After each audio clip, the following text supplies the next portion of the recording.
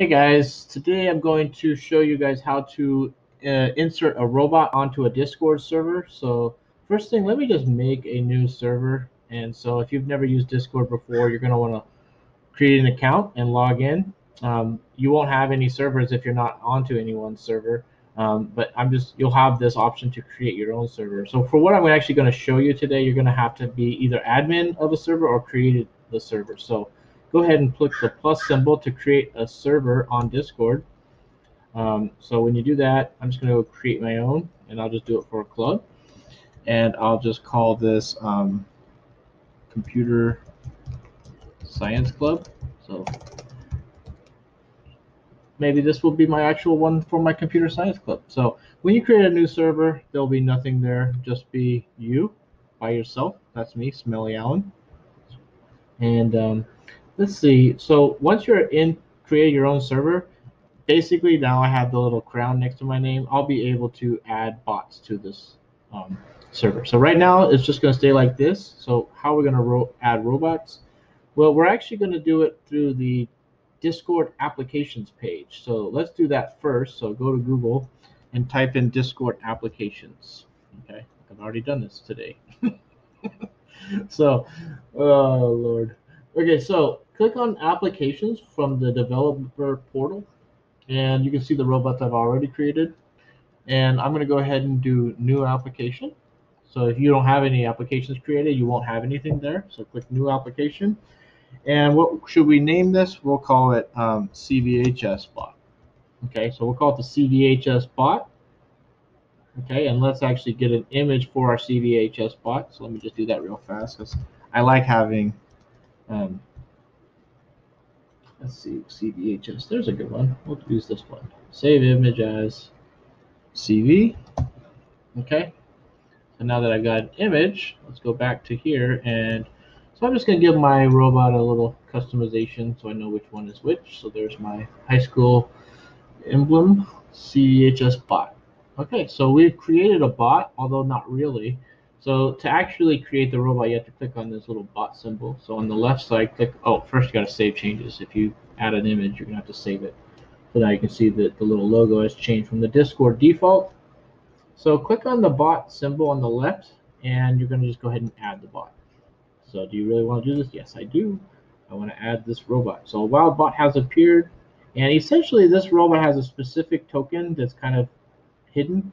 And so I'll just show you what this one is. So it's going to be a really long kind of password. So this password you want to kind of keep private. If you don't, if this information gets out, people can edit this bot, and then they can actually make it their bot. So if they have access to this token, they'll be able to get into your bot and mess with it. So typically you're going to keep that private, and I'll talk about that when we go to the code part of this. So you don't really have to do anything else other than create the robot. You will see you'll see these permissions integers down here. As you start adding permissions, these numbers change, but you don't really need to do that here. I'll show you why. We're going to use the authorization tool on the left, right above bot, so click on here. When you go there, you're going to select bot, since that's what we're actually talking about. You'll see that this is the URL that it generates. Now this URL right now has no permissions. See, it says a 0 after permissions. As you start clicking on the permissions you give it, so you're allowing the robot to have more authority, you'll see this number start to change. Okay, so we're actually going to select, just for the simplicity, we'll just select all text permissions. So it can have all text permissions. And we're also going to give it a general permission to view the channel. Okay, so for right now, we're just creating a very simple bot. We're not going to go into any of these other permissions, but one thing you want to be very careful of is who you allow to be an administrator. So if you do put some time into a channel and you don't want people to mess with it, you want to be careful about ever giving anyone admin permissions to your channel. Okay, so this robot is just basically allowed to do text messages, and it can view the channel. So that's so far all I'm allowing it to do.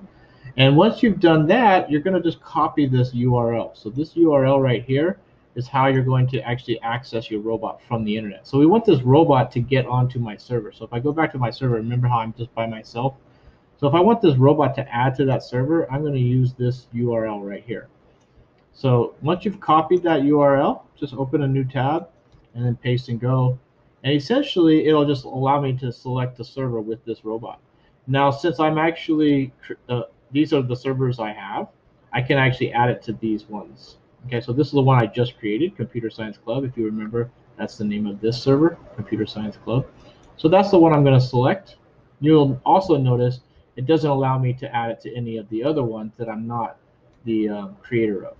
Okay, so your robot has to be created by you, or your server has to be created by you. All right, so let's go ahead and authorize it. Make sure it knows that we're actually human. My robot is human. No.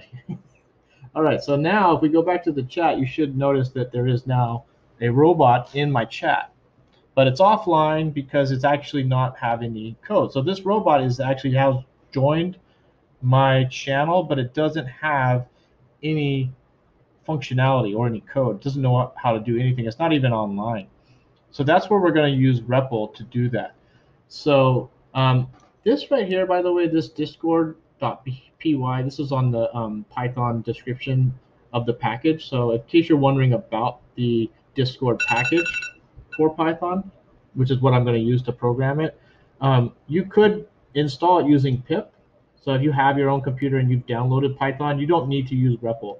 You can use pip install in the command line, and then you'll be able to use and import it. You also can use Git. So if you don't like using pip, you can use Git, and you can clone the Discord package from GitHub, and you can then add it there. Once you've got it added, so it's not, you won't be able to import Discord if you haven't actually used this before. Let me zoom in a little bit so you can see that a little better.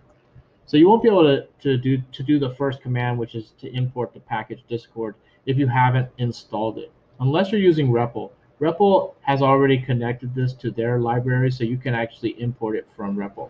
So that's what I'm going to do with my students. Also, a lot of my students are using Chromebooks, so they don't actually have the ability to install packages. So they're basically not even able to install software. You just have to use web-based IDEs for all your programming. So REPL is a pretty good one. So if you've never used REPL before, you'll need to sign up. And if you have used it before, you'll just go ahead and log in. So I'm just going to go ahead and log in with my Google account. I don't even know which one. I guess it doesn't matter. I'll just use this one. So once you get in, you'll have anything you've worked on before will be here. So I'm going to go ahead and click the plus symbol. So I'm going to add a new REPL. I'm going to do it in Python. Okay, so I'll click on Python. And the name of my robot, what did I name my robot? What was the name? CVHS bot. So I like to name my program whatever it's called. So I'll call it CVHS robot.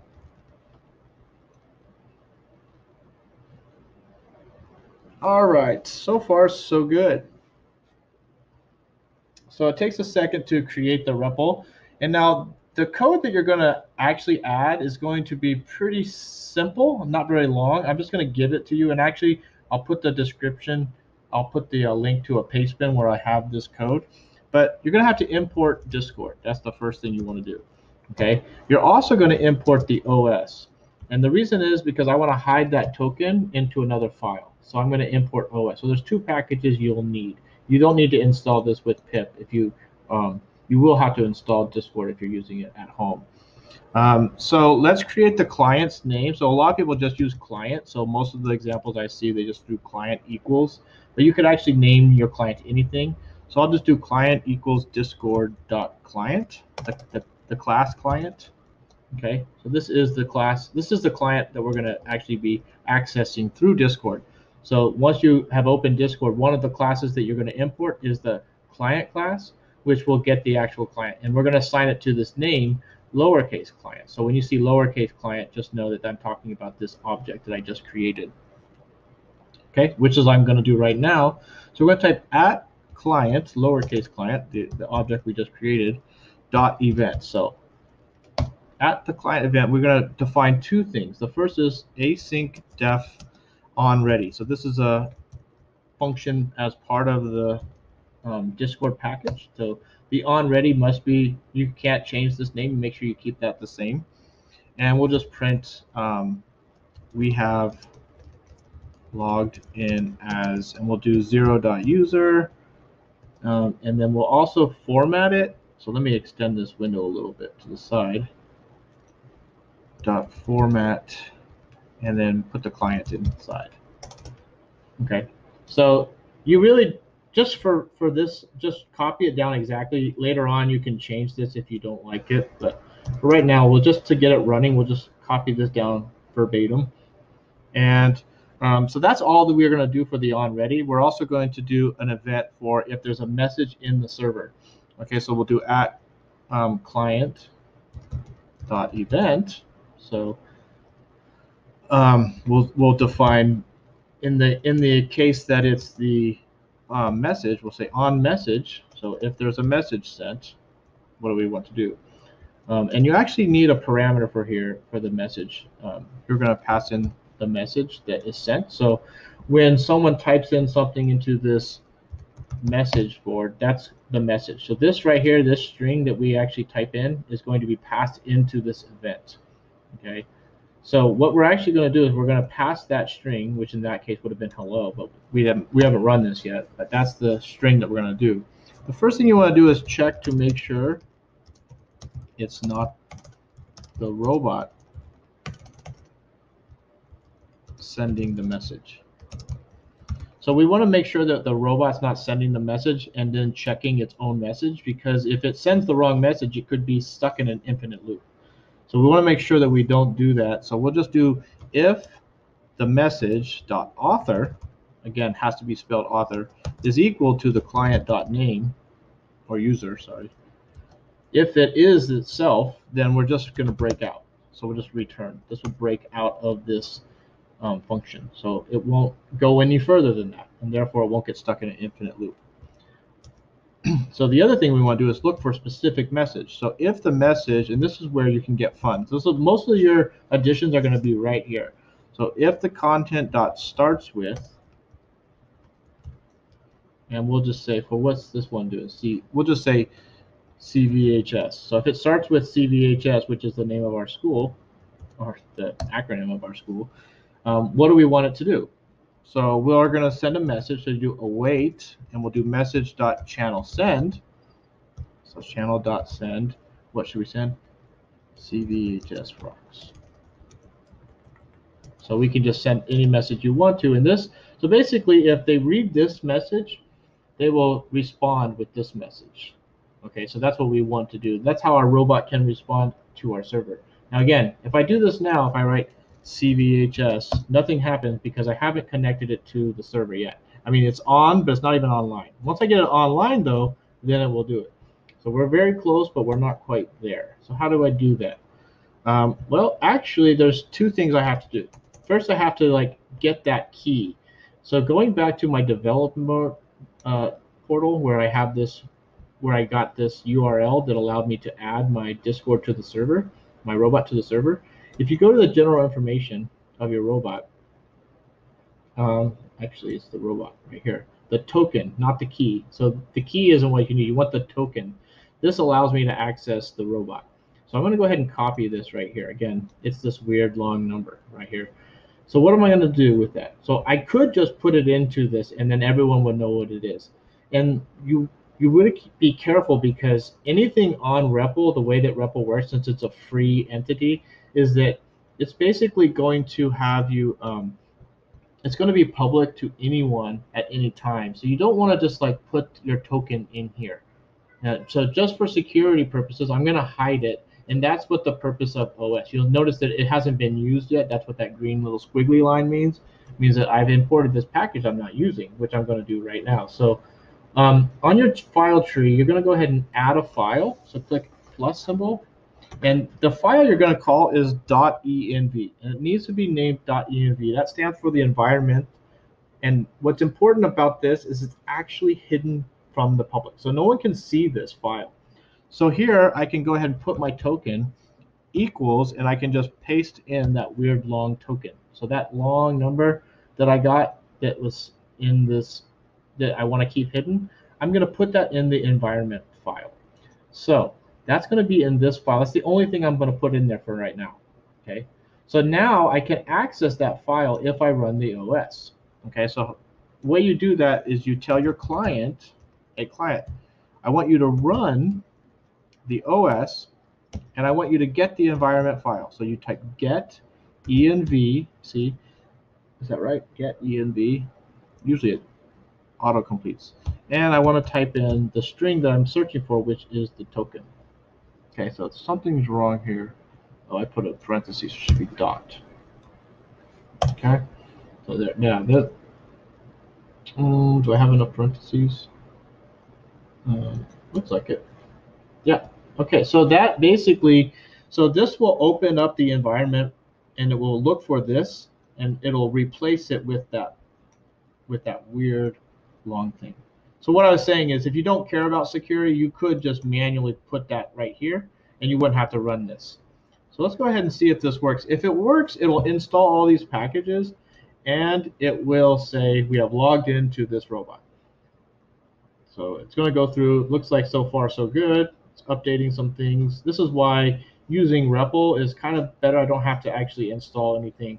I can just tell REPL to go ahead and bring all this stuff into this program and actually run it, which will tell me, please, that we are logged in. Yay. So it says we have logged in as 𝗨𝗂𝗂𝗧𝗂𝗧. So we're actually done.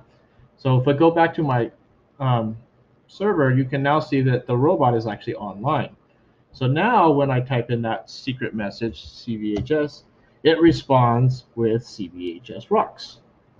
So it's kind of cool. So you can play and you can add more. Once you get it working, you can add more methods and you can have, there's a lot more. So I invite you to check out the 𝗨𝗀𝗂𝗧𝗂𝗂𝗀 package, and you can kind of look at some of their other options. They've got some different commands that you can add, and you can do a lot of cool stuff. So I hope you enjoyed that, and let me know if you have any problems with this, and I'll try my best to help. All right, talk to you later.